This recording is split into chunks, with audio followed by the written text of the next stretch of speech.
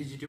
Hello YouTube, I'm Afridi from DigiTube, and in this video I'm going to show you how to fix the blue screen problem which says memory management or other random problems. In this, the computer restarts and does not boot on and keeps on giving the blue screen error. So this is the first problem, and the second problem is that the computer does not show anything on monitor. When you turn it on, it does not show anything in the screen. So this means you have the faulty RAM. The RAM is the problem in your computer. So you may change the RAM. You may take the RAM from other computer and check in this computer to see the RAM is okay or not, or you may put the RAM in other computer to see if the RAM is working.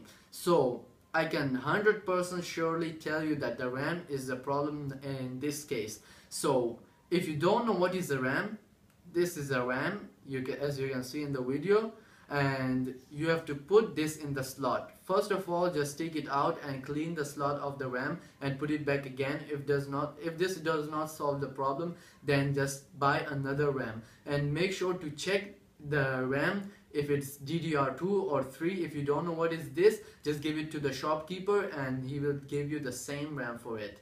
So this is pretty much the tutorial. If you like the video, give it a thumbs up and subscribe for more videos like this. Peace out.